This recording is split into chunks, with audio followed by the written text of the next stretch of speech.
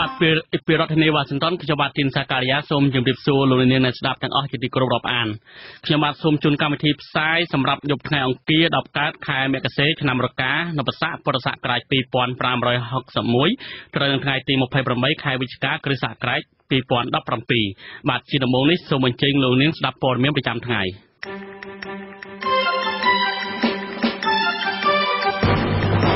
រដ្ឋាភិបាលបារាំងអំពាវនាវរដ្ឋាភិបាលលោកហ៊ុនសែនបញ្ឈប់ការធ្វើទុកបុកម្នេញបកប្រឆាំងនិងអង្គការសង្គមស៊ីវិលឯករាជ្យតំណាងរាស្ត្ររបស់ប្រទេសអូស្ត្រាលីជំរុញរដ្ឋាភិបាលខ្លួនពិនិត្យមើលទ្រព្យសម្បត្តិនិងភាគហ៊ុនរកស៊ីរបស់មន្ត្រីជាន់ខ្ពស់នៃរបបលោកហ៊ុនសែនថ្នាក់ដឹកនាំបកសង្គ្រោះជាតិនៅក្រៅប្រទេសប្រកាសចូលរួមកម្លាំងសកម្មជនបកបន្តសកម្មភាពនយោបាយទៅមុខទៀតលោកទាបាញ់ក្រុងស្នើទៅរដ្ឋាភិបាលយកថ្ងៃ29ធ្នូជាថ្ងៃប្រារព្ធទិវានយោបាយឈ្នះឈ្នះរួមនឹងព័ត៌មានមួយចំនួនទៀត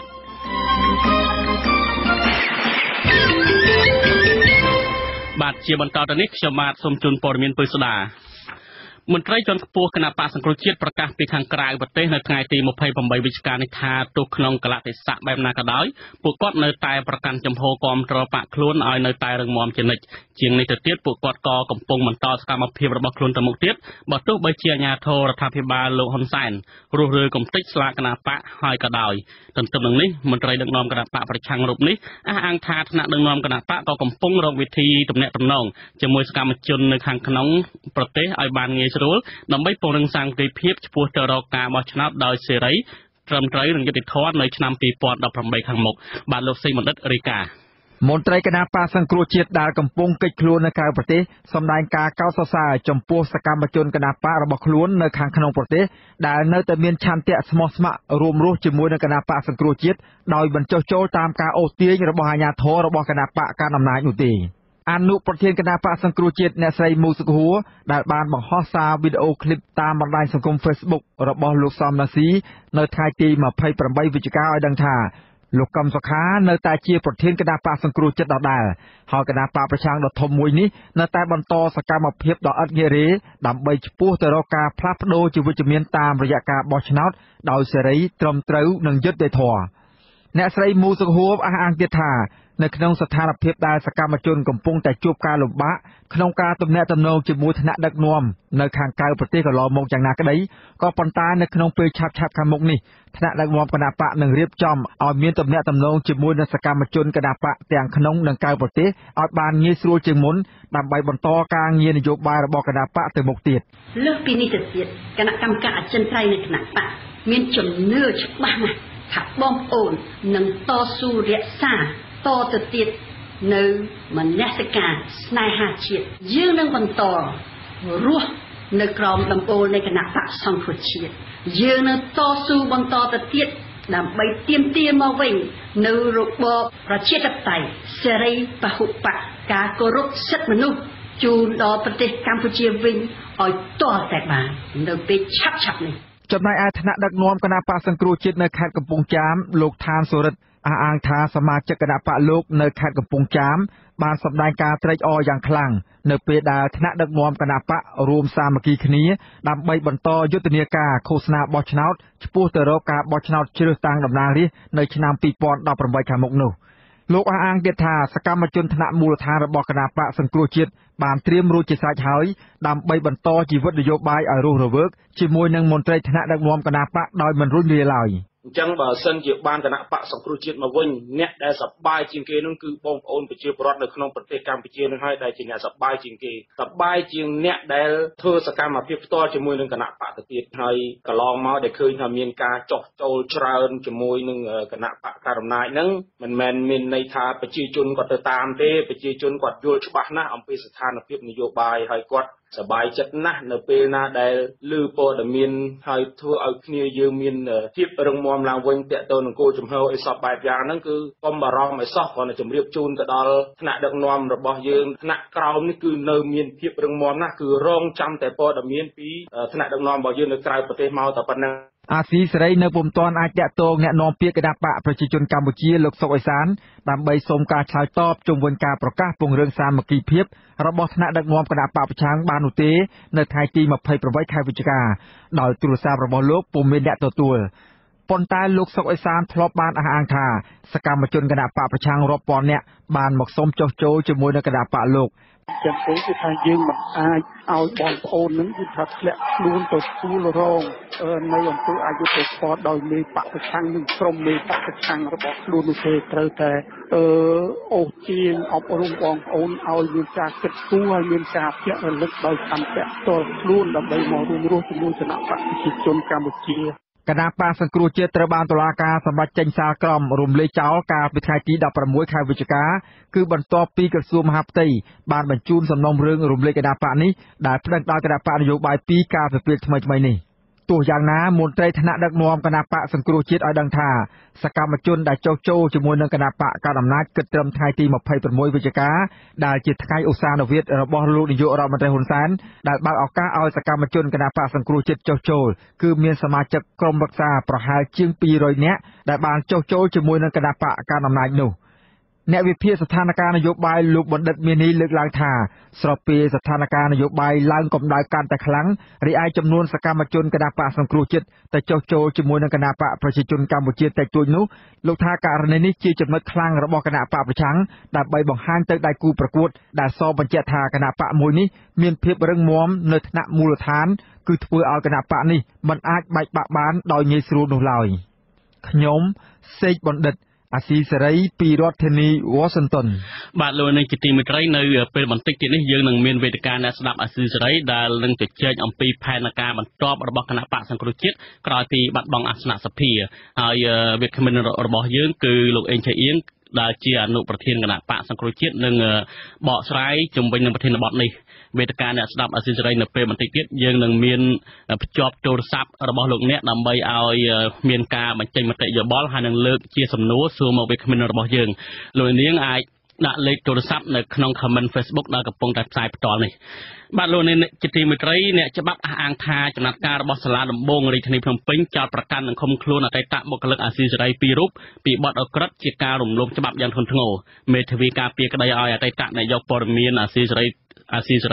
គឺទាមទារឲ្យដោះលែងអ្នកទាំងពីរនោះឲ្យមានសេរីភាពឡើងវិញជាបន្ទាន់និងដោយគ្មានលក្ខខណ្ឌបាទសូមលោកនាងស្ដាប់សេចក្តីរាយការណ៍របស់លោកហេងសកលមេធាវីការពារក្តីឲ្យអតីតបុគ្គលិកអាស៊ីសេរី2រូបគឺលោកកៅវណ្ណីបានឲ្យអាស៊ីសេរីដឹងនៅថ្ងៃទី28ខែវិច្ឆិកាថាលោកបានដាក់ពាក្យស្នើសុំឲ្យតុលាការដោះលែងកូនក្តីរបស់លោកនៅក្រៅឃុំជាបណ្ដោះអាសន្នកាលពីថ្ងៃទី27ខែវិច្ឆិកាលោកមេធាវីបន្តថាគ្មានហេតុផលចាំបាច់ណាមួយដែលចៅក្រមស៊ើបសួរត្រូវឃុំខ្លួនកូនក្តីរបស់លោកទាល់តែសោះដែលហេតុថាកូនក្តីទាំងពីររបស់លោកមានទីលំនៅច្បាស់លាស់លោកអះអាងថាកូនក្តីរបស់លោកនៅក្រៅឃុំនឹងមិនបង្កផលប៉ះពាល់ដល់សណ្ដាប់ធ្នាប់សាធារណៈឲ្យមានការច្របូកច្របល់ឡើយលោកមេធាវីបញ្ជាក់ថាជាគោលការណ៍ច្បាប់ជនត្រូវចោទត្រូវតែមានសេរីភាពលោកមេធាវីបានឲ្យដឹងបន្តថាចៅក្រមស៊ើបសួរនឹងឆ្លើយតបតាមពាក្យស្នើសុំរបស់លោកនៅចុងសប្តាហ៍នេះថាឲ្យកូនក្តីទាំងពីររបស់លោកនៅក្រៅឃុំឬបន្តការឃុំខ្លួនចៅក្រមស៊ើបសួរនៃសាលាដំបងរាជធានីភ្នំពេញបានបង្គាប់ឲ្យសមត្ថកិច្ចនាំខ្លួនលោកអ៊ួនឈិននិងលោកយាងសុធារិនហៅក្រៅយាងសុជាមេតាទៅឃុំខ្លួនបណ្ដោះអាសន្ននៅពន្ធនាគារព្រៃសរកាលពីថ្ងៃទី18ខែវិច្ឆិកាអ្នកទាំងពីរត្រូវបានអัยការអមសាលាដំបងរាជធានីភ្នំពេញចោទប្រកាន់ពីបទលួចផលិតព័ត៌មានបញ្ជូនមករដ្ឋធានី Washington តាមមាត្រា445នៃក្រមព្រហ្មទណ្ឌអ្នកទាំងពីរអាចប្រឈមមុខជាប់ពន្ធនាគារពី7ទៅ15ឆ្នាំដើមហេតុនៃការចោទប្រកាន់នេះក្រោយពីសមត្ថកិច្ចចុះឆាយឆេររកឃើញភស្តុតាងមួយចំនួនដូចជាមានបន្ទប់ស្ទូឌីយោនិងកុំព្យូទ័រជាដើមប៉ុន្តែលោកអ៊ួនឈិនបានឆ្លើយបដិសេធនឹងការចោទប្រកាន់នេះតាំងពីដំណាក់កាលដំបូងថាឧបករណ៍ទាំងនោះលោករៀបចំឡើងសម្រាប់បម្រើការថតចម្រៀងដើម្បីរកកម្រៃជាលក្ខណៈគ្រួសារប៉ុណ្ណោះហើយលោកយាងសុជីមេតាក៏បានបដិសេធដែរថាលោកមិនបានប្រព្រឹត្តដោយការចោទប្រកាន់នោះឡើយលោកមេធាវីបានឲ្យដឹងបន្តថាចៅក្រមស៊ើបសួរសាលាដំបងរាជធានីភ្នំពេញកាលពីថ្ងៃទី27ខែវិច្ឆិកាបានកោះហៅកូនក្តីទាំងពីររបស់លោកមកឆ្លើយបំភ្លឺបន្ថែមលោកមេធាវីបញ្ជាក់ថាលោកយាងសុធារិនស្លៀកសម្លៀកបំពាក់ជាជនត្រូវចោទពណ៌ទឹកក្រូចចាស់ដៃជាប់ខ្នោះអមដោយមន្ត្រីពន្ធនាគារនាំមកឆ្លើយនៅពេលព្រឹកចំណែកលោកអ៊ួនឈិនក៏ស្លៀកសម្លៀកបំពាក់ជាជនត្រូវចោទពណ៌ទឹកក្រូចចាស់ដៃជាប់ខ្នោះដែរអមដោយមន្ត្រីពន្ធនាគារនាំមកឆ្លើយនៅពេលរសៀលលោកមេធាវីកៅវណ្ណីអះអាងថាកូនក្តីទាំងពីររបស់លោកមិនបានប្រព្រឹត្តដោយការចោទប្រកាន់របស់តុលាការឡើយលោកមេធាវីបញ្ជាក់ថាអង្គហេតុនេះគ្មានធាតុផ្សំបទល្មើសគ្រប់គ្រាន់ដើម្បីធ្វើការចោទប្រកាន់កូនក្តីលោកនោះឡើយ បាទតាំងពីដំណាក់កាលដំបូងមកតែខ្ញុំបានចូលរួមបាទគឺដំណាក់កាលអាយការហូតដល់ក្រុមស៊ូដែលគាត់ស៊ូកន្លងមកពីខ្ញុំហ្នឹងគឺខ្ញុំទៅយល់ឃើញថាទោះបីខ្ញុំអត់មានបានប្រព្រឹត្តបទល្មើសណាមួយទីសិគឺបទល្មើសធ្ងន់ធ្ងរតែតែនៅមាត្រា455នៃក្រមរួមគាត់ណាវាអត់មានបទល្មើសណាមួយដែលអាចចាត់បង្ការគាត់បានទេបាទលោកមេធាវីកាវណ្ណីបានលើកឡើងថាតុលាការអាចចោទប្រកាន់ជនណាម្នាក់តាមមាត្រា445នៃក្រមព្រហ្មទណ្ឌលុះត្រាតែបុគ្គលនោះបានប្រព្រឹត្តយកព័ត៌មានសម្ងាត់របស់ជាតិទៅប្រគល់ឲ្យខ្មាំងសត្រូវដែលពួកគេកំពុងតែឈ្លានពានបូរណភាពដែនដីរបស់កម្ពុជាហើយព័ត៌មានដែលទម្លាយចេញនោះបានធ្វើឲ្យជាតិអន្តរាយទើបចាត់ទុកថាបុគ្គលនោះបានប្រព្រឹត្តនៅបទឧក្រិដ្ឋនេះឧទាហរណ៍ថាយើងកំពុងតែមានសង្គ្រាមមានបញ្ហាចំនួនបាទជាមួយប្រទេសជិតខាងយើងឧទាហរណ៍ប្រទេសឡាវប្រទេសថៃយើងណាបាទសម្រាប់តែដល់ពេលអ្នកដែលដឹងព័ត៌មានអ្នកដែលដឹងអំពីបញ្ហាសន្តិសុខថាតើនៅក្នុងវិធីនៃការការពារជាតិរបស់យើងតែយើងធ្វើវិធីណាដើម្បីទប់ទល់ខាងទៅពេលដែលមានចំនួនកើតឡើងជាមួយអ្នកជិតខាងរបស់យើងហ្នឹងអញ្ចឹងគឺមានថាបញ្ហាសម្ងាត់យុទ្ធសាស្ត្រឲ្យត្រូវដែររបស់ប្រទេសជាតិយើងដឹងថាបញ្ហាហ្នឹងគឺมันអាចឲ្យអ្នកខាងនោះបានដឹងឬទេថាมันឲ្យសត្រូវដឹងទេតែយើងបានទៅយកព័ត៌មានឲ្យយើងត្រូវចាត់ការទប់ទល់ជាមួយស្ទើរហ្នឹងយកឲ្យស្ទើរដឹងបាទដូច្នេះពេលថាយើងក្បត់ជាតិហើយពេលថាយើងយកព័ត៌មានទៅឲ្យស្ទើរដឹងហើយស្ទើរនឹងដឹងពីយុទ្ធសាស្ត្ររបស់យើងហើយគេអាចរកវិធីបាយលុកមកយើងវិញបាទនេះគឺជាមេត្រាទៅដល់ក្បត់ជាតិហ្នឹងលោកបញ្ជាក់ថាមកទល់ពេលនេះលោកពុំឃើញមានរដ្ឋាភិបាលប្រកាសអាសន្នជាផ្លូវការប្រាប់ដល់សាធារណជនថាកម្ពុជាកំពុងរងការអន្តរាយដោយសារអំពើផ្ដាល់ព័ត៌មានសម្ងាត់របស់ជាតិឬប្រទេសជាតិជិតអន្តរាយឬជិតត្រូវបានបរទេសឈ្លានពានដោយសារការផ្ដាល់ព័ត៌មានរបស់អ្នកទាំងពីរនេះទេកាលពីថ្ងៃទី17ខែវិច្ឆិកាក្រុមអ្នកច្បាប់បានរិះគន់សមត្ថកិច្ចនិងតុលាការដែលបានឃាត់ខ្លួនអតីតអ្នករាយការណ៍ព័ត៌មានអាស៊ីសេរីលើសរយៈពេលកំណត់មិនព្រមដោះលែងលោកមេធាវីហែមសុជាតិបានបញ្យល់ថាសមត្ថកិច្ចអាចឃាត់ខ្លួនជនសង្ស័យបានតែ48ម៉ោងហើយអាចបន្ថែម24ម៉ោងទៀតក្នុងករណីដែលមានតម្រុយដែលបង្ហាញឲ្យឃើញថាមានពិរុទ្ធលើបុគ្គលដែលឃាត់ខ្លួនបើមិនដូច្នេះត្រូវតែដោះលែងបុគ្គលទាំងនោះសមត្ថកិច្ចមិនបានដោះលែងលោកអ៊ុនឈិននិងលោកយាងសុធារិននោះទេបើទោះបីកាលនោះតំណាងអាយកាមិនទាន់បានចោទប្រកាន់អ្នកទាំងពីរពីបទល្មើសព្រហ្មទណ្ឌអ្វីមួយនៅឡើយក្រោយការឃាត់ខ្លួនលើសពីរយៈពេល72ម៉ោងមាត្រា38នៃរដ្ឋធម្មនុញ្ញចែងថាការចោទប្រកាន់ការចាប់ខ្លួនការឃាត់ខ្លួនឬការឃុំខ្លួនជនណាមួយនឹងអាចធ្វើទៅកើតលុះត្រាតែអនុវត្តត្រឹមត្រូវតាមបញ្ញត្តិច្បាប់វិមតិសង្ស័យត្រូវបានជាប្រយោជន៍ដល់ជនជាប់ចោទលោកអ៊ុនឈិននិងលោកយាងសុធារិនត្រូវបានកងកម្លាំងនគរបាលក្រុងភ្នំពេញចាប់ខ្លួនកាលពីប្រឡប់ថ្ងៃទី14ខែវិច្ឆិកានៅក្នុងផ្ទះសំណាក់ម៉ារ៉ាឌីជិតគល់ស្ពានស្ទឹងមានជ័យក្រុងភ្នំពេញនៅថ្ងៃអង្គារទី28ខែវិច្ឆិកាចូលថ្ងៃទី15ហើយដែលតុលាការបានឃុំខ្លួនអ្នកទាំងពីរខ្ញុំហេងសកលអាស៊ីសេរី Washington បាទលោកនាយកទីមេត្រីរដ្ឋមន្ត្រីក្រសួងការពារជាតិលោកទាបាញ់ក្រុងស្នើទៅរដ្ឋាភិបាលឲ្យយកថ្ងៃទី29ធ្នូធ្វើជាវេទិកានយោបាយឆ្នះឆ្នះសំណើនេះត្រូវបានលោកទាបាញ់លើកឡើងនៅក្នុងកិច្ចប្រជុំលទ្ធផលសាងសង់វិមានឆ្នះឆ្នះនៅថ្ងៃទី8វិច្ឆិកាលោកទាបាញ់បានថ្លែងនៅក្នុងកិច្ចប្រជុំនោះថាលោកនឹងធ្វើសំណើជូនទៅលោកហ៊ុនសែនដើម្បីកំណត់យកថ្ងៃទី29វិច្ឆិកាជាថ្ងៃពាក់ព័ន្ធនយោបាយឆ្នះឆ្នះនយោបាយឆ្នះឆ្នះគឺជាយុទ្ធសាស្ត្រនយោបាយដែលលោកនាយករដ្ឋមន្ត្រីហ៊ុនសែនបង្កើតឡើងនៅឆ្នាំ1994ដើម្បីធ្វើឲ្យរលាយអង្គការចាត់តាំងរបស់ខ្មែរក្រហមប៉ុន្តែនយោបាយឆ្នះឆ្នះនៅឆ្នាំ2017របស់លោកហ៊ុនសែនគឺជាផែនការរំលាយគណបកសង្គ្រោះជាតិដែលជាបកប្រឆាំងដ៏ធំជាងគេនៅកម្ពុជាលោកហ៊ុនសែនត្រូវបានមជ្ឈដ្ឋានជាតិអន្តរជាតិរិះគន់ថាលោករំលោភរដ្ឋធម្មនុញ្ញនិងសម្លាប់លទ្ធិប្រជាធិបតេយ្យនៅកម្ពុជានៅពេលបច្ចុប្បន្នស្តុបវិមានឆ្នះឆ្នះមានទីតាំងនៅក្នុងតំបន់អភិវឌ្ឍលីយ៉ុងផាត់ស្ថិតនៅសង្កាត់បាក់ខែងខណ្ឌជ្រោយចង្វាក្បែរស្ថានីយទូរទស្សន៍ PNN វិមានឆ្នះឆ្នះត្រូវបានចាប់ផ្ដើមសាងសង់កាលពីដើមឆ្នាំ2016ហើយគ្រោងនឹងបញ្ចប់ការសាងសង់នៅចុងឆ្នាំ2018ខាងមុខនយោបាយឆ្នះឆ្នះនេះបានដាក់ចេញនៅយុទ្ធសាស្ត្រចំនួន3គឺ1ធានាអាយុជីវិតនិងសុវត្ថិភាពរូបកាយទី2ធានាជីវភាពនិងមុខរបរនិងទី3ធានាសន្តិសុខលើទ្រព្យសម្បត្តិទាំងអចលនទ្រព្យនិងចលនាទ្រព្យបាទនៅថ្ងៃនេះដែរគឺមន្ត្រីជាន់ខ្ពស់នៃក្រសួងការបរទេសបារាំងអំពាវនាវរដ្ឋាភិបាលលហ៊ុនសែនបញ្ឈប់ធ្វើការទុកបុកម្នេញបកប្រឆាំងប្រព័ន្ធផ្សព្វផ្សាយនិងអង្គការសង្គមស៊ីវិលស្របពេលលោកហ៊ុនសែនកំពុងគម្រោងស្នើឲ្យភាគីថៃចាប់បញ្ជូនមន្ត្រីបកប្រឆាំងដែលកំពុងភៀសខ្លួនគេចចេញពីការធ្វើទុកបុកម្នេញប្រគល់មកកម្ពុជាវិញបាទសូមលោកនាងស្ដាប់សេចក្តីរាយការណ៍របស់លោកមួងណារ៉េត សេចក្តីអំពាវនាវរបស់រដ្ឋាភិបាលបារាំងនេះធ្វើឡើងតាមរយៈប្រធាននាយកដ្ឋានអាស៊ីនិងអូសេអានីនៃក្រសួងអឺរ៉ុបនិងការបរទេសបារាំងលោក Thierry Mathieu ដែលបានរំលឹកថាស្ថានភាពនយោបាយផ្ទៃក្នុងកម្ពុជារួមមានការរំលាយគណៈបកប្រឆាំងដ៏ធំជាងគេតែមួយគត់នៅកម្ពុជាការចាប់ខ្លួននិងការឃុំខ្លួនប្រធានគណៈបកប្រឆាំងលោកកំសុខា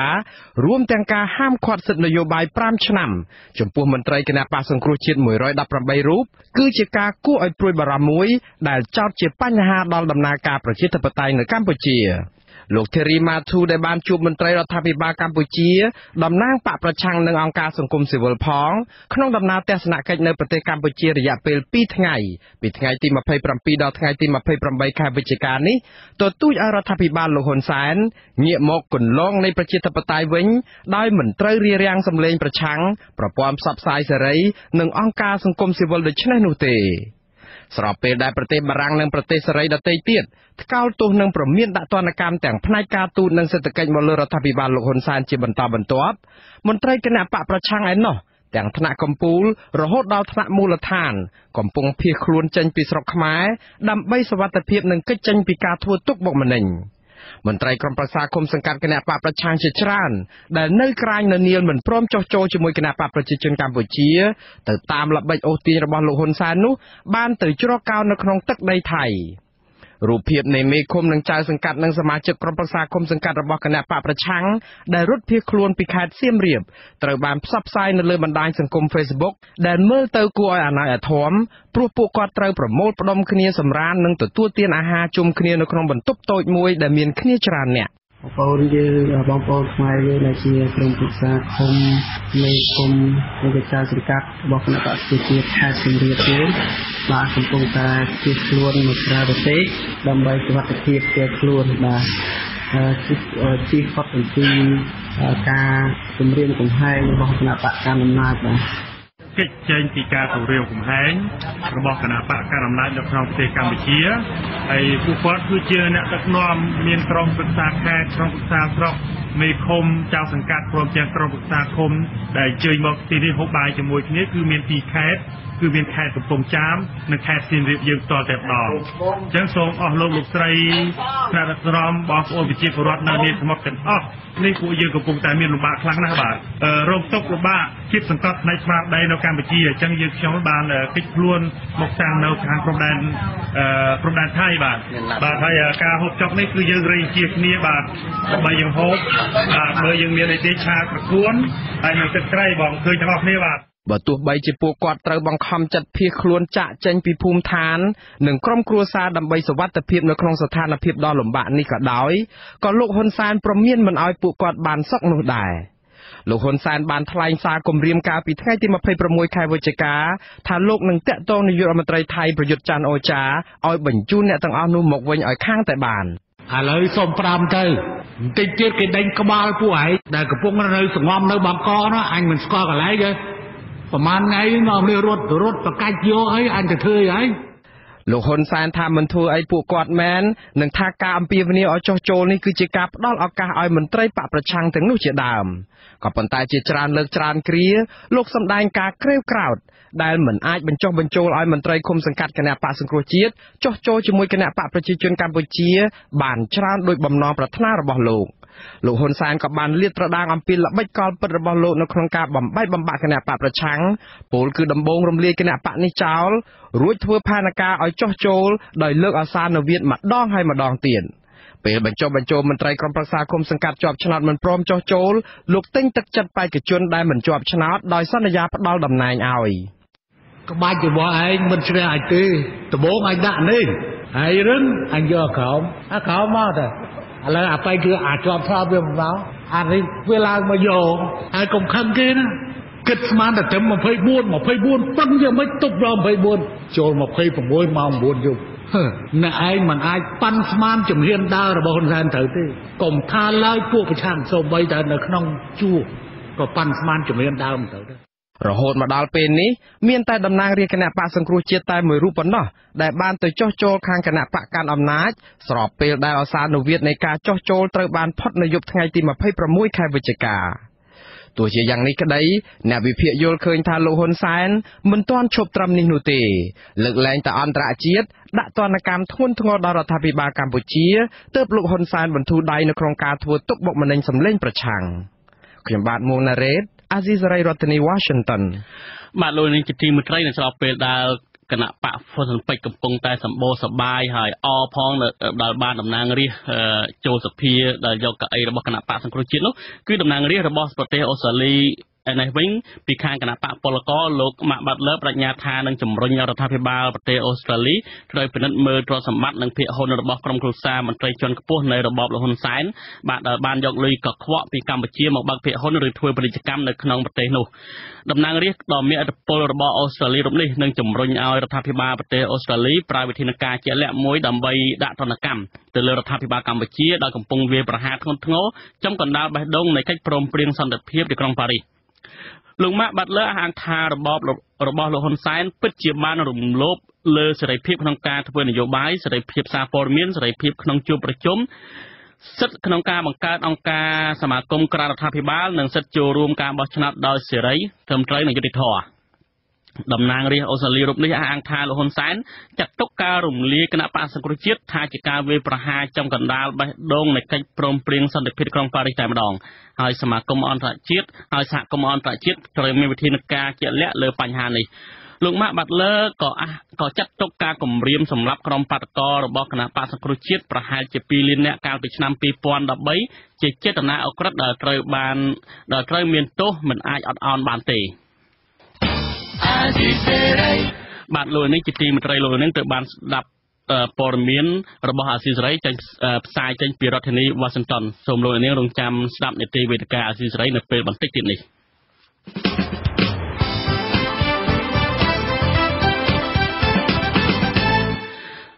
បាទ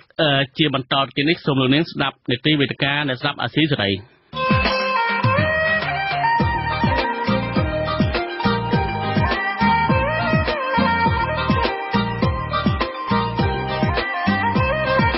វេទិកាអ្នកស្ដាប់វិទ្យុអាស៊ីសេរី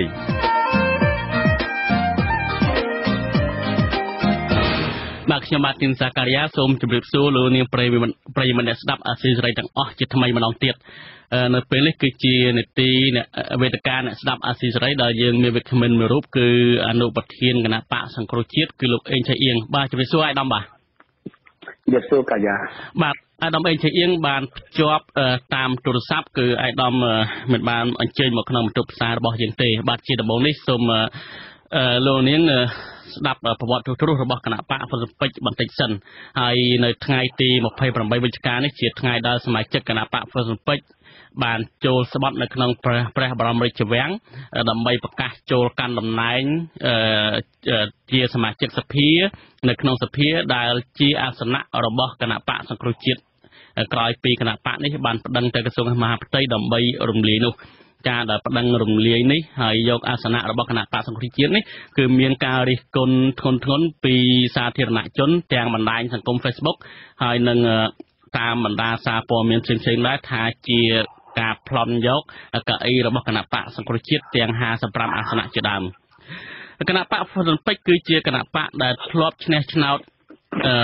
កាលពីអាណត្តិទី1ឆ្នាំ93គឺឈ្នះឆ្នោតដឹកនាំរដ្ឋាភិបាលហើយក្រោយមកគណៈបកនេះក៏បាត់បង់សម្លេងអាសនៈនៅក្នុងសភាជាបន្តបន្ទាប់រហូតនៅដល់អាណត្តិ2013គណៈបកនេះរលាយគ្មានសម្លេងនៅក្នុងសភាតែម្ដងក្រៅពីនេះទៀតយើងមើលឃើញថាអតីតប្រធានគណៈបកហ្វុនពេជ្រដែលបានបាច់បាក់ជាមួយព្រះអង្គម្ចាស់នរោត្តមសីហនុគឺលោកញឹកបញ្ឆៃក៏ជាប់គុកហើយឥឡូវហ្នឹងព្រះអង្គម្ចាស់នរោត្តមសីហនុបានមកដឹកនាំគណៈបកហ្វុនពេជ្រហើយត្រូវមានសំណាងដែលខ្លួនបានជាប់ឆ្នោតហើយបាន41អាសនៈបាទជាដំបូងនេះខ្ញុំសូមជម្រាបសួរអាយដាមអេងឆៃអៀងថាតើគណៈបកសង្គ្រោះជាតិនឹងយល់ឃើញដោយម្ដេចចំពោះព្រឹត្តិការណ៍ថ្ងៃនេះដែលកៅអីរបស់ខ្លួនត្រូវបានចែកជូនទៅគណៈបកហ្វុនពេជ្រដែលជាគណៈបកមិនបានជាប់ឆ្នោតនោះបាទជាបឋមខ្ញុំសូមគោរពបងប្អូនជនរួមជាតិប្រិយមិត្តដែលស្ដាប់ជួសេរីទាំងអស់ហើយជាពិសេសសូមគោរពសកម្មជនសកម្មនារីរបស់គណៈបកជាតិដែលបានស្ដាប់ sự gì vậy nèខ្ញុំសូមកត់សម្គាល់ឃើញថាគណៈបកហ៊ុនស៊ុនប៉ិចដែលកាយាទីកាយាបានឡើងវិញនេះបើយើងមើលសាវតាមួយវត្តទៅគណៈបកនឹងមិនដែលទទួលផលអ្វីតាមការប្រឹងប្រែងរបស់ខ្លួនទេឆ្នាំ93ដែលបានអសនៈមកជាបន្តទៅមកនេះគឺដោយសារបានគេថាស៊ីគេសម្រាប់ទៅហើយចេះស៊ីគេបើមិនចេះបរិយារបបទេដល់ចុងបញ្ចប់ទៅអស់គេទៅក៏វារលំរលាយទៅដល់មកឆ្នាំ2017នេះគឺស៊ីផលទទួលផលចោលកម្មនឹងហើយបាននាំគ្នាឃើញខ្លះក៏មានចាត់មុខរីករាយទៅណាអ្នកខ្លះក៏ឃើញមុខស្ងួតស្ងាត់ទៅហើយពួកនឹងមិនដែលគេហៅតំណាងអីទេគេហៅថាតំណាងអត់រាជបានត្រូវព្រោះតំណាងរាជគឺជាតំណាងដែលកើតចេញពីរាជបោះឆ្នោតឲ្យរាជបោះឆ្នោតឲ្យមកគេហៅថាតំណាងរាជដល់ពួកក្រុមប្រមាណ41បូកគណៈបកប្រមាណទៀតនឹង44ហើយថែមពួកគណៈបកប្រជាជនកម្ពុជា11នាក់ទៀតនឹងគេហៅថាតំណាងអត់រាជនឹងបានមកដោយសារហ៊ុនសែនលោកហ៊ុនសែនដាក់ទានបន្ទាប់ពីលោកហ៊ុនសែននឹងបាននាំគ្នារៀបចំផែនការនឹងប្លន់យកកៅអីរបស់គណៈបកសង្គ្រោះជាតិអញ្ចឹងបើយើងគិតទៅវាថាអ្នកដែលទទួលផលចោលនឹងវាមិនចេះខ្មាស់ទៅហើយប៉ុន្តែយើងអាណិតអ្នកដែលកើតចេញពីតំណាងរាស្ត្រនោះចេះតែអាណិតឲ្យអ្នកដែលទទួលផលនោះមិនអង្គុយចិត្តតែណាវាគួរតែខ្មាស់អៀនដែរដោយតំណាងរាស្ត្រគណៈបកប្រជាជនកម្ពុជា63នាក់ដែលពួក63នាក់នេះគេកើតចេញពីការរាស្ត្រផ្ដល់ឲ្យរាស្ត្របោះឆ្នោតឲ្យហើយស្រាប់តែមកឲ្យក្រុមដែលទទួលផលចោលនឹងមកអង្គុយចិត្តនោះវាគួរឲ្យថាវាអាចប៉ះពាល់ដល់កិត្តិយសខ្លួនដែរមិនយ៉ាងម៉េចអានេះសំយើងគឺថាវាធ្វើអីខ្លែងវាចម្លែកណាបាទចម្លែកដូច្នេះគឺថាយើងគិតទៅមនុស្សយើងគឺមិនចេះខ្មាស់អ្នកដទៃទេគួរតែខ្មាស់ខ្លួនឯងដែរបាទនៅរសៀលថ្ងៃនេះឃើញថាកោះចបបានប្រកាសចេញសេចក្តីប្រកាសមួយដល់អាសនៈដល់សល់11ទៀតដែលគណៈ2មានគណៈបកចំនួន2មានទទួលយកនោះគឺប្រគល់ជូនឲ្យគណៈបកប្រជាជនកម្ពុជាតែម្ដងគឺឥឡូវហ្នឹងគឺឡើងដល់79អាសនៈហើយអាយដល់មួយវិញទៀតយើងឃើញថាឥឡូវនេះដល់មានប្រសាសន៍អញ្ចឹងការដែលគណៈបកហ៊ុនស៊ុនប៉ិចទទួលយកអាសនៈរបស់គណៈបកសង្គ្រោះជាតិនៅពេលនេះជាការប្លន់តំណាងអត់រាជអីអញ្ចឹងជាដើមហើយខ្ញុំចង់ដឹងអំពីផែនការបន្ទាប់របស់គណៈបកសង្គ្រោះជាតិវិញនឹងធ្វើអ្វីបន្តទៀតក្រោយពីបាត់បង់អាសនៈក្រោយពីរលាយគណៈបកនឹងហើយគណៈបកសង្គ្រោះជាតិនៅពេលបច្ចុប្បន្ននឹងត្រូវបានរដ្ឋាភិបាលថាលែងមានហើយនៅកម្ពុជារលាយអស់ទៅហើយឥឡូវហ្នឹងចង់ដឹងថាគណៈបកសង្គ្រោះជាតិអ្នកណាគេដែលទទួលខុសត្រូវនៅក្នុងស្រុកហើយនៅក្រៅស្រុកបាទខ្ញុំសូមបញ្ជាក់ជូនថាតំណាងអត់រាជ55រូបដែលគេបែងចែកហ្នឹងគឺប្រជាពលរដ្ឋខ្មែរលោកអត់ទទួលស្គាល់ទេលោកអត់ទទួលយកទេហើយសហគមន៍អន្តរជាតិក៏អត់ទទួលស្គាល់ដែរប្រជាពលរដ្ឋខ្មែរនៅសហគមន៍អន្តរជាតិគេនៅតែទទួលស្គាល់តំណាងរាស្ត្រ55រូបរបស់គណៈបកសង្គ្រោះជាតិដែរបាទនេះខ្ញុំសូមបញ្ជាក់ឲ្យច្បាស់ចឹងនឹងពួកតំណាងអត់រាស្ត្រហ្នឹងគឺគេមិនទទួលស្គាល់ទេតែឡែកសម្រាប់គណៈបកសង្គ្រោះជាតិនេះគឺគេរំលាយទៅលើกระดาษទេតែឆន្ទៈតែការរៀបចំការចាត់ចែងអង្គការចាត់តាំងរបស់គណៈបកសង្គ្រោះជាតិគឺនៅតែមានភាពស្របច្បាប់ដដែលទោះបីដល់ថ្ងៃនេះគឺរដ្ឋាភិបាលលោកហ៊ុនសែនបានទៅរុះរើបំផិតកំប្លាញទីស្នាក់ការគណៈបកសង្គ្រោះជាតិនៅក្នុងប្រទេសអស់ក៏ដោយប៉ុន្តែយើងនៅតែធ្វើកិច្ចការរបស់យើងគណៈកម្មការបកសង្គ្រោះជាតិដែលនៅឯក្រៅប្រទេសនេះគឺកំពុងតែរៀបចំចាត់ចែងដើម្បីឲ្យមានការិយាល័យរបស់ខ្លួននៅក្រៅប្រទេសដើម្បីធ្វើការទំនាក់ទំនងជាមួយនឹងរចនាសម្ព័ន្ធរបស់យើងនៅខាងក្នុងដែលពួកយើងនឹងគឺអត់មានទេណាទេបាទគឺនៅជាមួយគ្នាបាទកាន់តែថាបងប្អូនខ្លះលោកមិនទាន់មានសកម្មភាពអីទេគឺយើងនៅសកម្មសិនហើយបងប្អូនមួយចំនួនដែលត្រូវរងការគំរាមកំហែងការយាយីការពិតភ័យក៏បានគេខ្លួនចេញពីជំនួយឋានមួយរយៈពេលតែប៉ុណ្្នឹងទេបាទហើយអាដាមសំខាន់ប្រសាសន៍តែអាដាមមានប្រសាសន៍ថាឥឡូវនេះកំពុងតែរៀបចំនៅខាងក្រៅឲ្យមានការិយាល័យឲ្យមានអីហើយអ្នកខាងក្នុងក៏នៅតែមានរចនាសម្ព័ន្ធដដែលតែខ្ញុំចង់ដឹងថាអញ្ចឹងមានន័យថាអ្នកខាងក្រៅអាដាមសំស៊ីនៅតែជាមកចូលរួមជាមួយគណៈបកសង្គ្រោះជាតិក្នុងការដឹកនាំហើយអាដាមកម្មសខាដឹកនាំគណៈបកសង្គ្រោះជាតិនៅក្នុងពន្ធនាគារឬក៏យ៉ាងម៉េចអាដាមបាទ យើងនឹងរៀបចំឲ្យមានលេខាធិការដ្ឋានមួយដើម្បីសម្របសម្រួលកិច្ចការរបស់យើងទាំងអស់ហើយលេខាធិការដ្ឋាននឹងគឺយើងប្រើប្រាស់ទីស្នាក់ការនៅឯនាយសមុទ្រជាមូលដ្ឋានពលរដ្ឋយើងដឹងហើយថានៅក្នុងប្រទេសគឺរដ្ឋាភិបាលហ៊ុនសែននឹងមិនអនុញ្ញាតឲ្យយើងធ្វើសកម្មភាពដោយចំហនៅក្នុងប្រទេសទេអញ្ចឹងយើងមានរៀបចំលេខាធិការដ្ឋានហើយលេខាធិការដ្ឋាននឹងជាក្រុមដឹកនាំរបស់យើងនៅក្នុងជួរគណៈកម្មការអចិន្ត្រៃយ៍របស់គណៈបក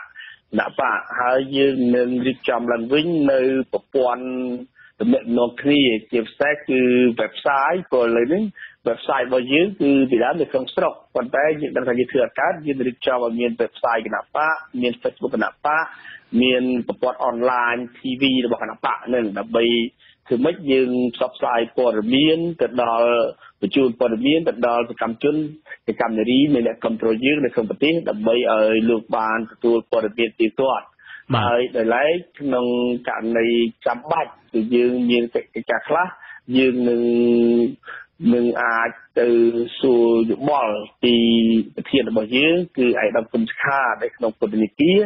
ហើយក៏យើងនឹងអាចសុំជាយោបល់គំនិតខ្លះពីឯកឧត្តមសំរាសីដែលលោកបានប្រកាសចូលរួមនៅជាគណៈនយោបាយជាមួយគណៈបកសង្គ្រោះជាតិយើងវិញនេះបាទអញ្ចឹងមានន័យថាអត់មានមនុស្សម្នាក់ជាអ្នកដឹកនាំទេលេខាធិការដ្ឋានហ្នឹងគឺគណៈកម្មការអចិន្ត្រៃយ៍តែម្ដងបាទត្រឹមត្រូវហើយគណៈបកធំបណ្ណានៃវាមិនមែនស្ថិតនៅលើមនុស្សម្នាក់ទេវាទៅស្ថិតនៅក្រុមដឹកនាំរបស់យើងវាមានក្រុមដឹកនាំទោះបីឥឡូវនេះយើងនៅទីតាំងនៅបាទតែយើងបានធ្វើការគេយកឲ្យគ្រោះជាមួយគ្នាបាទខ្ញុំសូមជម្រាបជូនលោកនាងដែរបើសិនជាលោកនាងចង់ផ្ដល់មតិយោបល់ឬក៏លើកជាសំណួរមកកាន់អាយដាមអេងឆៃអៀងសូមដាក់លេខទូរស័ព្ទនៅក្នុង comment Facebook ដែលយើងកំពុងតែផ្សាយផ្ទាល់នេះដែរហើយខ្ញុំមានការសោកស្ដាយដែរដោយសារថាថ្ងៃនេះយើងបានព្យាយាមអញ្ជើញប្រមម្ចាស់នរោត្តមអនរិទ្ធដែលជាសមាជិកសភាថ្មីនោះដើម្បីបកស្រាយពីការបដិញ្ញាចិត្តពីការយល់ឃើញរបស់ព្រះអង្គតាក់ទងទៅនឹងការទទួលបានកៅអីអាសនៈសភាថ្មីនេះក៏ប៉ុន្តែខាងអ្នកនាំពាក្យឬថាកលេខាធិការរបស់គណៈបកពលពេជ្របានប្រាប់ថាព្រះអង្គកំពុងតែរវល់ហើយបើយើងមើលនៅក្នុង Facebook គឺថាព្រះអង្គកំពុងតែរវល់ជប់លៀងសបាយក្រោយពីបានទទួលកៅអីសភានេះបាទអាយដាមងាកមកអាយដាមអេងឆៃអៀងវិញដោយអាយដាមមានប្រសាសន៍មកអញ្ចឹងគឺថាឥឡូវហ្នឹងតំណាងរាស្ត្រទាំងអស់រួមទាំងថ្នាក់ដឹកនាំគណៈបកសង្គ្រោះជាតិហ្នឹងមិនអាចធ្វើសកម្មភាពអ្វីបានទេនៅក្នុងស្រុកដែលរដ្ឋាភិបាលប្រកាសមិនទទួលស្គាល់ក៏ប៉ុន្តែឃើញថាអន្តរជាតិនៅតែទទួលស្គាល់តំណាងរាស្ត្រទាំង55រូបនៅតែទទួលស្គាល់គណៈបកសង្គ្រោះជាតិដដែលបញ្ហាទាំងអស់ហ្នឹងតើគណៈបកសង្គ្រោះជាតិនឹងធ្វើអ្វីផ្សេងទៀតដើម្បីឲ្យគេទទួលស្គាល់កាន់តែខ្លាំងពិសេសដូចជាថាឥឡូវហ្នឹងតំណាងរាស្ត្រអស់សិទ្ធិនៅក្នុងស្រុកហើយតើតំណាងរាស្ត្រអាចថានឹងបង្កើតរដ្ឋាភិបាលស្រមោលឬក៏បង្កើតអ្វីមួយជាទ្រង់ទ្រាយធំហើយដើម្បីគេទទួលស្គាល់ដើម្បីតតាំងទៅនឹងលោកហ៊ុនសែនធ្វើម៉េចឲ្យមានការបោះឆ្នោត2018ទេបាទឥឡូវនេះគឺយុទ្ធសាស្ត្ររបស់យើងគឺទី1គឺយើងត្រូវតែតស៊ូទេយកគណៈបកប្រជាជាតិមកវិញដើម្បីចូលរួមការបោះឆ្នោតឆ្នាំ2018ហើយការតាំងរបស់យើងនេះគឺយើងបច្ចុប្បន្ននេះគឺយើងក៏តាំងតាមនយោបាយការទូតព្រោះយើងដឹងថាប្រទេសច្រើនជាពិសេសប្រទេសចំនួន18ដែលជាហត្ថលេខីកិច្ចប្រព្រឹត្តរបស់ប៉ារីសនេះគឺត្រូវតែមានកាតព្វកិច្ចក្នុងការជួយប្រទេសកម្ពុជាព្រោះឥឡូវនេះអ្នកណាក៏ដឹងថាប្រទេសកម្ពុជានឹងជារដ្ឋបាលនៃកម្ពុជាបានស្លាប់ហើយលោកហ៊ុនសែនបានសម្លាប់ទៅហើយដូច្នេះត្រូវតែចូលរួមដើម្បីស្ដារយកមកវិញហើយដោយការបោះឆ្នោតនៅឆ្នាំ2018នេះក៏ថាបើគ្មានវត្តមានរបស់គណៈបកសង្គ្រោះជាតិទេគឺការបោះឆ្នោតនេះគឺសហគមន៍អន្តរជាតិមិនទទួលស្គាល់ទេហើយរដ្ឋាភិបាលដែលកើតពីការបោះឆ្នោតនេះក៏គេមិនទទួលស្គាល់ដែរចឹងបានថាលើនេះគឺយើងអរគុណសហគមន៍អន្តរជាតិដែលបានខិតខំខ្លះខ្នែងហើយក៏បានប្រឹងប្រែងយ៉ាងខ្លាំងដើម្បីជួយប្រទេសកម្ពុជាជួយប្រជាពលរដ្ឋខ្មែរមិនមែនជួយគណៈបកប្រជាជាតិទេប៉ុន្តែអ្វីដែលគេរំលាយគណៈបកប្រជាជាតិនេះគឺបានថារំលាយឆន្ទៈប្រជាពលរដ្ឋខ្មែរអញ្ចឹងអ្វីដែលសហគមន៍អន្តរជាតិកំពុងតែ ចូលរួមយ៉ាងសកម្មនេះគឺដើម្បីជួយប្រជាប្រដ្ឋខ្មែរទេបាទអញ្ចឹងដោយអាដាមមានប្រសាសន៍មកអញ្ចឹងគឺថាអន្តរជាតិនៅតែទទួលស្គាល់ខ្ញុំចង់ងាកទៅសំណួរខ្ញុំដដែលវិញថាក្រៅពីការរៀបចំបង្កើតមានអគ្គលេខាធិការរដ្ឋានមួយនៅក្រៅស្រុកហ្នឹងនឹងបង្កើតអីផ្សេងទៀតទេដើម្បីមានកម្លាំងខ្លាំងតទល់ជាមួយរដ្ឋាភិបាលបច្ចុប្បន្នយើងនឹងតេតនៅក្នុងប្រទេសយើងរៀបចំបណ្ដាញយើងរៀបចំចងក្រងបណ្ដាញរបស់យើងឡើងវិញព្រោះឥឡូវនេះគឺយើងមានសកម្មជនសកម្មនារីស្រីច្រាស់របស់យើងនៅដែលគាត់ថាគាត់មិនទាន់ធ្វើសកម្មភាពអ្វីបានដោយសារតែវាអត់មានទីស្នាក់ការហើយក្នុងពេលខាងមុខដ៏ខ្លីនេះយើងរៀបចំចងក្រងបណ្ដាញរបស់យើងឡើងវិញដើម្បីស្រួលទំនាក់ទំនងធ្វើការជាមួយគ្នាដើម្បីពង្រឹងកម្លាំងហើយនៅក្នុងពេលដែលយើងទទួលបានជោគជ័យក្នុងការនាំប្រជាធិបតេយ្យមកកម្ពុជាវិញពេលនោះគឺកម្លាំងយើងគឺថាមានភាពប្រឹងប្រែងស្រាច់ព្រោះឥឡូវនេះយើងអត់បារម្ភទេទោះបីលោកហ៊ុនសែនបានខិតខំទៅបញ្ចុះបញ្ចូលទិញគម្រាមគ្នាយើងយ៉ាងណាក៏ដោយប៉ុន្តែប្រជាពលរដ្ឋគេអត់ទៅជាមួយទេប្រជាពលរដ្ឋដែលបោះឆ្នោតឲ្យគណៈបក្សប្រជាជាតិនេះគឺគេបោះឆ្នោតដើម្បីឲ្យមានការផ្លាស់ប្ដូរការដឹកនាំរបស់លោកហ៊ុនសែនអញ្ចឹងបុគ្គលខ្លះដែលទៅអ្នកខ្លះទៅដោយបង្ខំចិត្តអ្នកខ្លះទៅអីគឺយើងដឹងទៅពីរូបរាងកាយទេប៉ុន្តែចិត្តគឺនៅមួយយើងអញ្ចឹងដូច្នេះអ្វីគឺយើងយល់ទាំងអស់គ្នាហើយទោះបីជាខំបំពងតួលេខពីរឿងចុះចូលប៉ុណ្ណាក៏ដោយប៉ុន្តែវាអត់មានន័យទេអានឹងជាយុទ្ធសាស្ត្រដែលរបស់លោកហ៊ុនសែនទេព្រោះយើងដឹងថាយុទ្ធសាស្ត្រអូសទាញចុះចូលនេះវាមិនមានទុំតែសម័យនេះទេតាំងពីសម័យ79មកដល់91ដែលគេទីលាឲ្យអ្នកតស៊ូចុះចូលនឹងហើយបើយើងកត់តួលេខដែលគេនិយាយពីអ្នកចុះចូលនឹងវាត្រូវអស់អ្នកតស៊ូវិព្រៃហើយប៉ុន្តែចុងបញ្ចប់គឺអ្នកតស៊ូនៅពេញព្រៃដដែលតែមានកិច្ចប្រព្រឹត្តទីក្រុងប៉ារីសបានគឺវាចប់អាការតស៊ូបរាវុធហើយក្រោយពីឆ្នាំ93បោះឆ្នោតមកនឹងគឺយើងឃើញថាលិខាគណៈបព្វជិជនវាផ្សាយរឿងគណៈបកសមាជិកគណៈបកប្រឆាំងចុះចូលហ្នឹងណាគឺវាត្រូវអស់វាត្រូវមានគណៈបកប្រឆាំងទេប៉ុន្តែឆ្នាំ2013បានឃើញចរន្តនៃគណៈបកប្រឆាំងខ្លាំងទៅធ្វើឲ្យលោកហ៊ុនសែននោះភ័យស្ទន់ស្លោហើយគាត់ដឹងច្បាស់ថាបោះឆ្នោតឆ្នាំ2018នេះអត់ឈ្នះគណៈបកប្រជាជាតិទេអញ្ចឹងហើយបានគាត់ខំប្រើប្រាស់ជំនឿបាយមករំលាយគណៈបកប្រជាជាតិនឹងដូច្នេះអាការតួលេខចុះចូលវាអត់មានន័យទេបាទអាដាមការពិភាក្សាថ្មីដោយអាដាមបានស្ដាប់ស្ដីរាយការណ៍ពីខាងលើមិញពីខាងដើមមិញណាគឺថាលោកហ៊ុនសែនបាននិយាយថាលោកមិនបណ្ដេញសមាជិកគណៈបកសង្គ្រោះជាតិឲ្យចេញនៅក្រៅទេហើយលោកប្រកាសថាលោកដឹងទីកន្លែងគណៈបកសមាជិកគណៈបកសង្គ្រោះជាតិមួយចំនួនដែលភៀសខ្លួនមកក្រៅប្រទេសហ្នឹងទៀតហើយនឹងសហការជាមួយនាយករដ្ឋមន្ត្រីថៃដើម្បីចាប់បញ្ជូនអ្នកទាំងអស់ហ្នឹងទៅវិញអញ្ចឹងតើអាដាមយកឃើញយ៉ាងម៉េចបាទខ្ញុំយកគេថាអាញាធរថៃគេតែទៅគ្រប់សិទ្ធិមនុស្សអញ្ចឹងអាញាធរថៃគេធ្វើអ្វីគេធ្វើដោយឈលទៅលើមូលដ្ឋានសិទ្ធិមនុស្សហើយសម្រាប់លោកហ៊ុនសែននឹងយើងស្គាល់ហើយចរិតប្រតិរបស់គាត់អ្វីសកម្មភាពរបស់គាត់នឹងគឺគាត់មិនដែលមានធម៌មេត្តាចំពោះអ្នកណាទេជាមួយប្រជាពលរដ្ឋខ្មែរគាត់អត់មានធម៌មេត្តាទេចំពោះអ្នកដែលធ្លាប់ជួយគាត់ក៏អត់មានធម៌មេត្តាដែរគេដឹងភាសាចឹងហើយបានគេចង់ទៅផ្លាស់ប្ដូរគាត់នឹង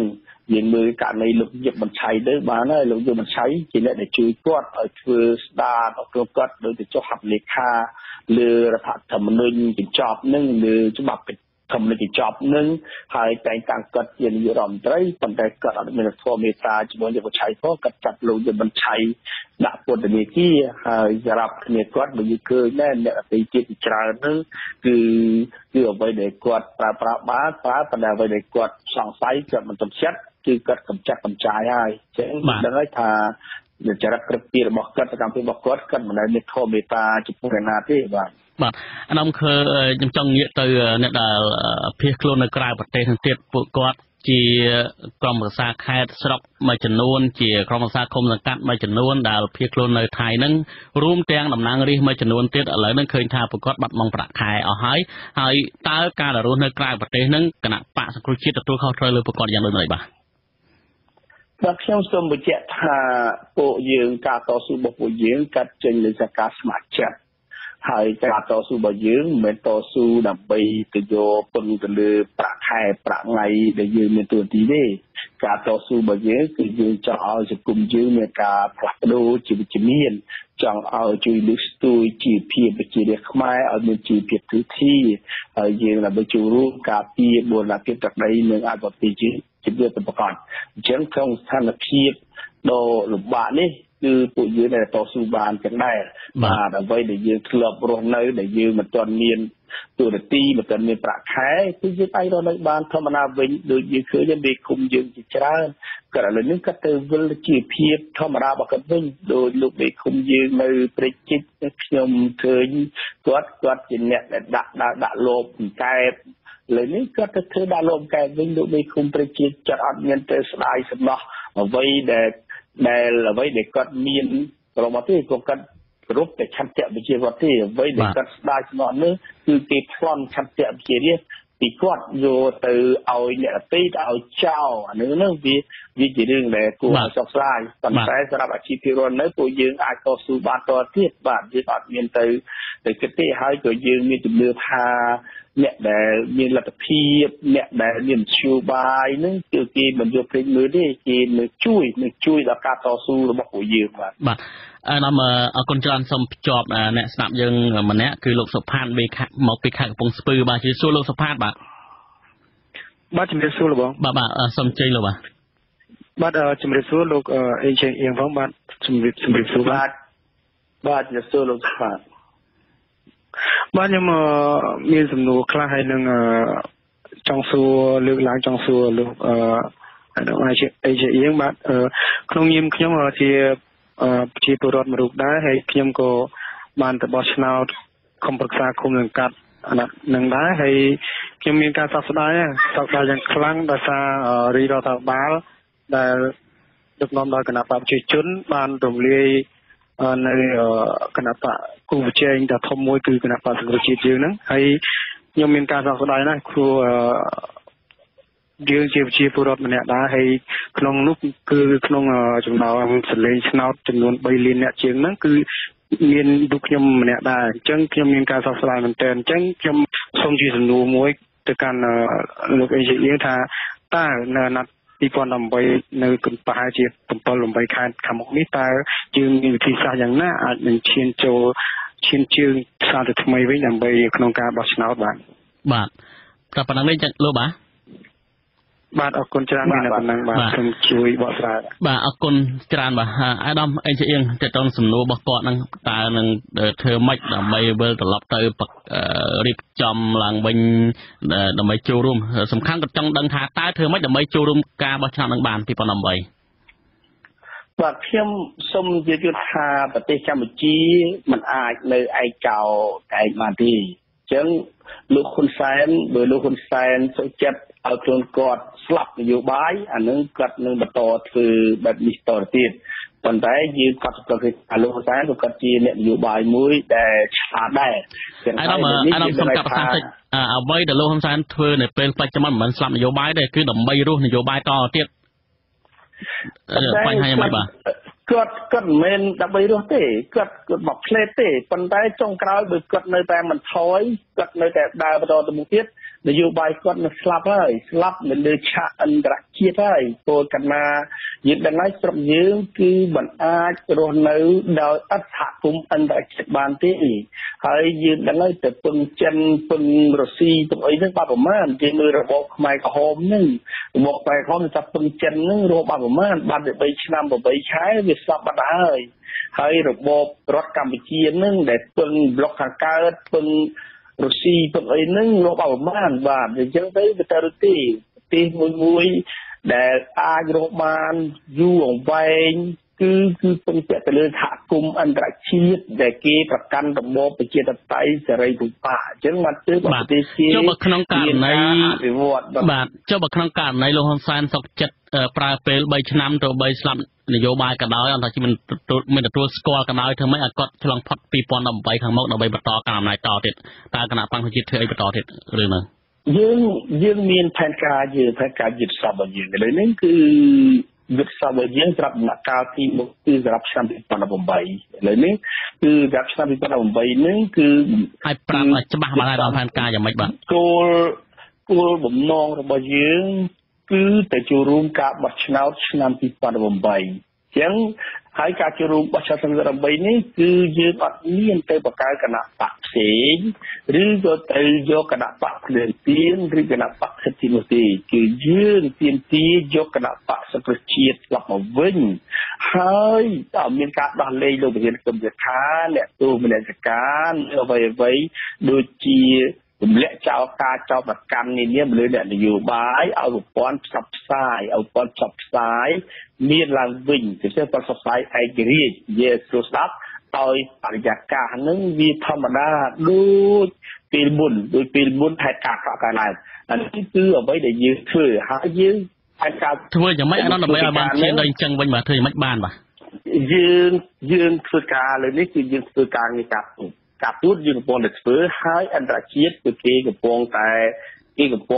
ធ្វើជាក់ស្ដែងហើយយើងដឹងអស់គ្នាហើយគោលនេះយើងដឹងថាបងប្អូនខ្មែរយើងនៅក្នុងប្រទេសនៅក្នុងស្រុកគាត់មិនអាចងើបបានទេងើបទៅពួកលោកហ៊ុនសែននឹងនឹងបង្ក្រាបធ្វើទុកបុកម្នេញចឹងហើយសហគមន៍អន្តរជាតិនឹងគឺគេបានដឹងឮ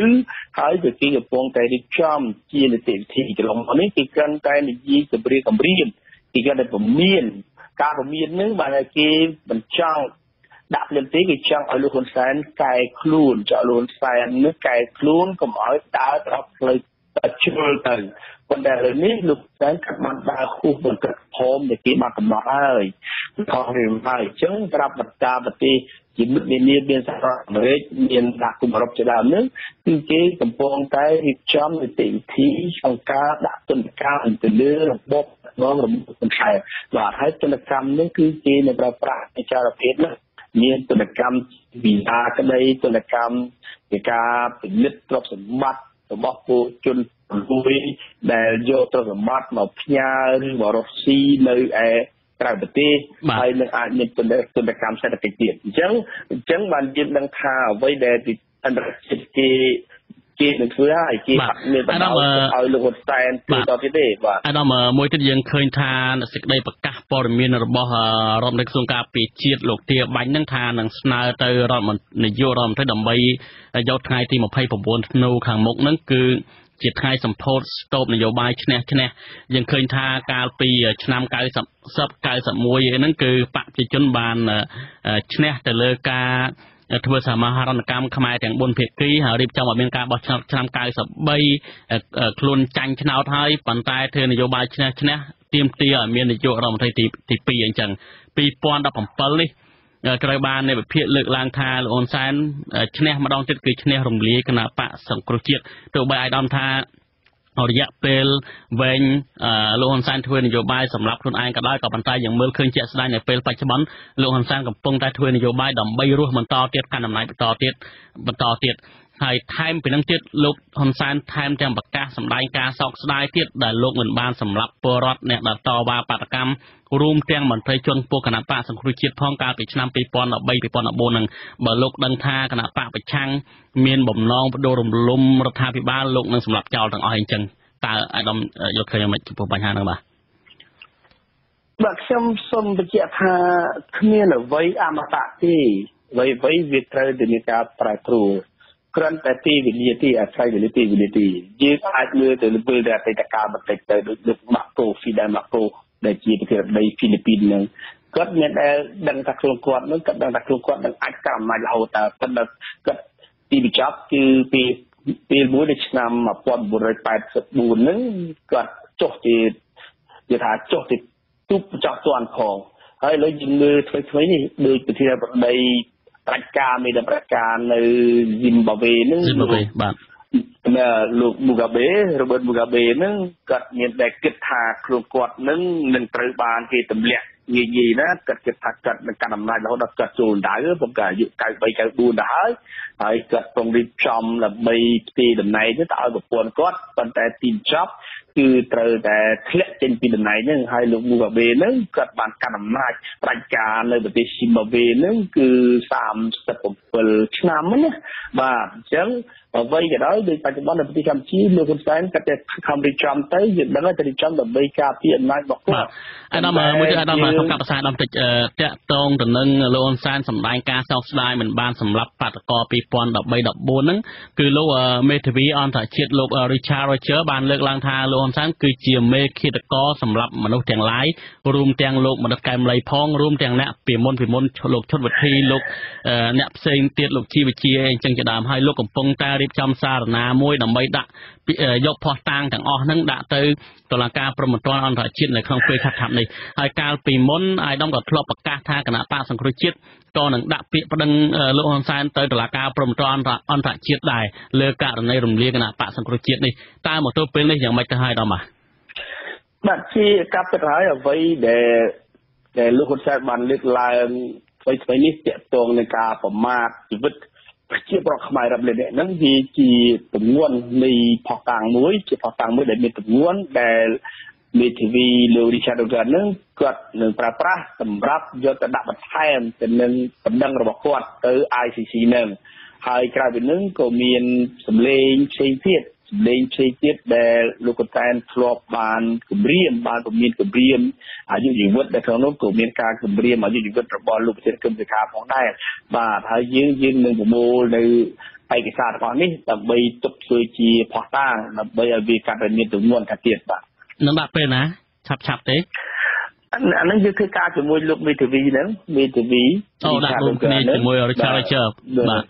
បាទបើយើងទៅធ្វើការជាមួយគ្នាព្រោះយើងមិនអាចធ្វើការដោយឡែកទេព្រោះកិច្ចការខ្លះក៏បានយើងធ្វើការដោយឡែកពីគ្នាវាមិនបានជោគជ័យទេតែយើងធ្វើរួមគ្នា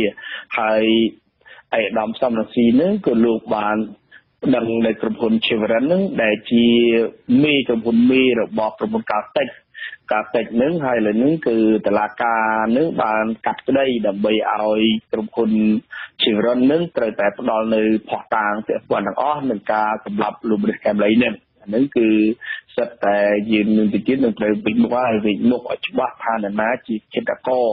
នៅប្រទេសកម្ពុជាហ្នឹងដែលសម្លាប់ប្រជាពលរដ្ឋខ្លួនឯងហ្នឹងបាទលោកនាងជាទីមេត្រីបើសិនជាលោកនាងចង់សួរសំណួរមកកាន់អាយដាមអេឆៃអៀងនៅពេលនេះលោកនាងអាចដាក់លេខទូរស័ព្ទនៅក្នុង comment Facebook របស់ស៊ីសេរីដែលកំពុងតែផ្សាយផ្ទាល់នៅពេលនេះបាទអាយដាមចង់ជំរាបសួរអាយដាមបន្តទៀតបើយើងងាកទៅកាលពីឆ្នាំ2013គឺឃើញថាគណៈបកសង្គ្រោះជាតិមានមហិច្ឆតាធំធេងណាស់គឺថា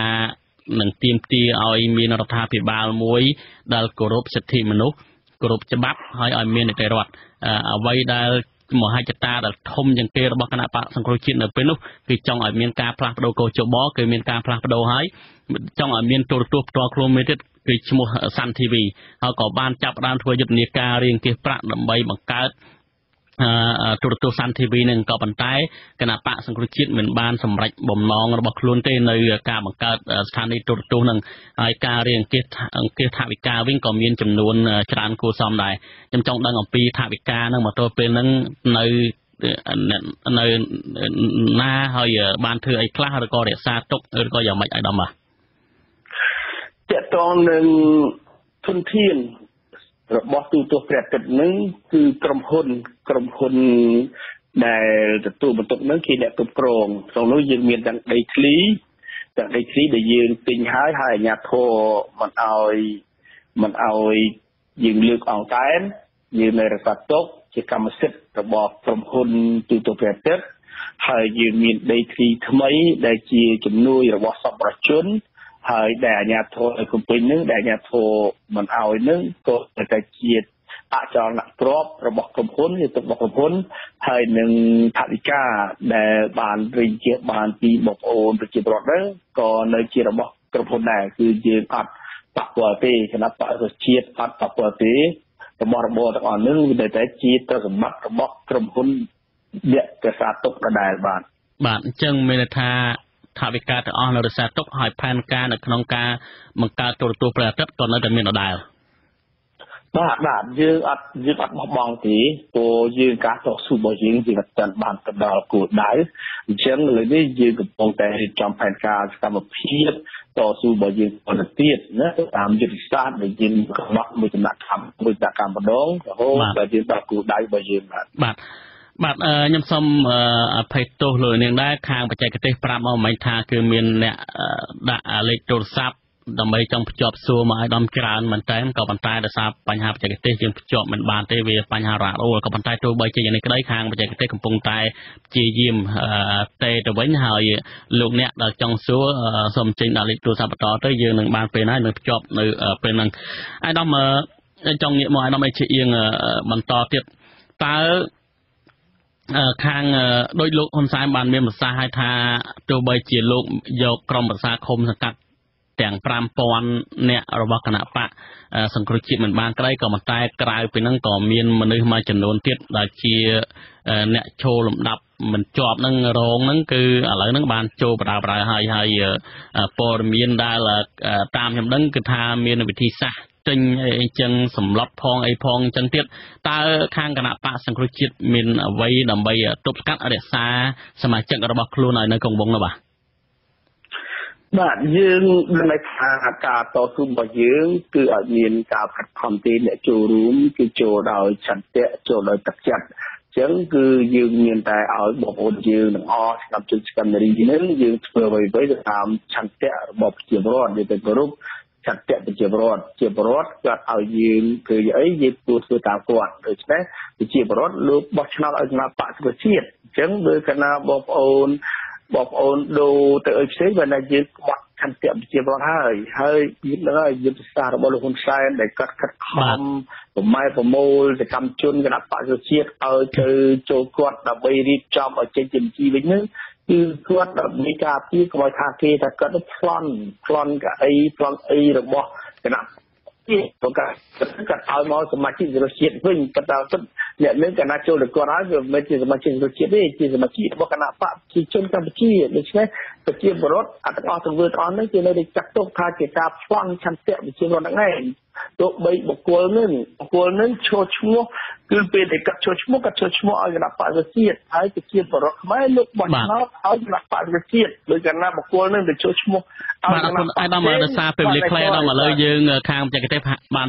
ប្រាប់មកថាភ្ជាប់អ្នកស្ដាប់បាទម្នាក់ពីប្រទេសជប៉ុនលោកហៃវណ្ណាសូមជិះលោកហៃវណ្ណាបាទដែលសតខ្លីមែនតើបាទសូមជំរាបសួរវាគ្មិនហើយនឹងអ្នកសម្របសម្រួលបាទជាដំណោះគឺខ្ញុំសូមធ្វើការដាក់បណ្ដាសាចំពោះជនដែលក្បត់ជាតិបើសិនបើលោកហ៊ុនសែនគឺជាជនក្បត់ជាតិការធ្វើពិធីបន់ស្រន់នៅទីក្រុងសៀមរាបនៅតាមខេត្តធ្នូនេះសូមឲ្យវិនិច្ឆ័យទាំងតកូលហ៊ុននឹងទាំងអស់ហើយនឹងសណ្ដានទាំងពលសណ្ដានសិនដល់គាត់ជាជនក្បត់ជាតិបាទនេះគឺជាចំណុចទី1ដែលខ្ញុំចង់ប្រាប់ហើយពាក់ព័ន្ធទៅនឹងការប្រទេសកៅអីដែលជាឆន្ទៈរបស់ប្រជាពលរដ្ឋជាង3លាននាក់ទៅឲ្យសូមខេត្តខ្លីលោកវណ្ណាយើងដល់ទីបញ្ចប់បាទសូមខេត្តខ្លីមែនតើបាទគឺជាទង្វើមួយដ៏ថោកទាបដែលប្រជាពលរដ្ឋខ្មែរទាំងអស់គួរតែចងចាំទាំងអស់គ្នាហើយពាក់ព័ន្ធទៅនឹងការជួយរបស់អន្តរជាតិគឺខ្ញុំគិតថាវាគ្រាន់តែជា50%ទេអ្វីដែលយើងត្រូវរួមចំណែកទាំងអស់គ្នាគឺប្រជាពលរដ្ឋខ្មែរទាំង15-16លានអ្នកហ្នឹងត្រូវតែក្រោកឈរទាមទារលទ្ធសិទ្ធិសេរីភាពពីព្រោះសិទ្ធិសេរីភាពវាមិនមែនធ្លាក់មកពីលើមេទេទាមទារបានការចូលរួមសូមអរគុណលោកហៃវណ្ណាមានការសោកស្ដាយដែរថាយើងភ្ជាប់លោកបានចុងក្រោយហើយលោកអាយដាមអីជាអៀងចុងក្រោយខ្លីមែនតើអាយដាមមានអីបន្ថែមបាទខ្ញុំសូមអំពាវនាវដល់បងប្អូនជនរួមជាតិសកម្មជនសកម្មនារីយើងត្រូវតែរក្សាភាពសេចក្តីសង្ឃឹមរបស់យើងការតស៊ូគឺត្រូវតែបានសម្រេចអំពើល្អនៅឈ្នះអំពើអាក្រក់យុទ្ធធននៅឈ្នះអយុធធនអញ្ចឹង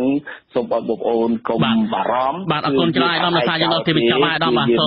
អាយដាមសូមអភ័យទោសផងយើងចប់ហើយបាទសូមអភ័យទោសផងឥឡូវយើងដល់ទីបញ្ចប់ហើយលោកនាងទើបតែបានស្ដាប់ព័ត៌មានរបស់អាស៊ីសេរីរយៈពេល1ម៉ោងនៅពេលនេះចាប់តែប៉ុណ្ណេះ